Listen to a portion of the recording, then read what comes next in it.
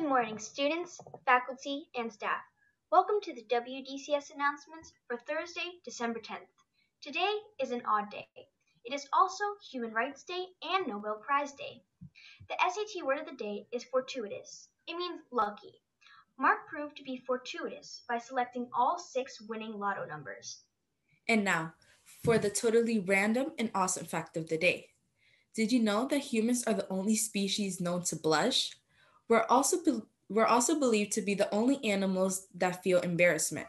According to Mark Twain, man is the only animal that blushes or needs to. Are you in need of community service hours? If so, please email Ms. Avila or speak to a yearbook student to be interviewed for the book. We want every student and teacher to be featured in our book this year. Your stories matter to us. Each completed interview and accompanying photo can earn you up to 3 service hours. We will not have a Hawk Spirit Jeans Day this Friday, December 11th, because it is Picture Day and students must wear uniform. Our last Jean Day will be Friday, December 18th. High school students who are not taking the Algebra 1 EOC or Geometry EOC on Tuesday and Wednesday, December 15th and 16th, will be learning online at home instead of on campus on those days.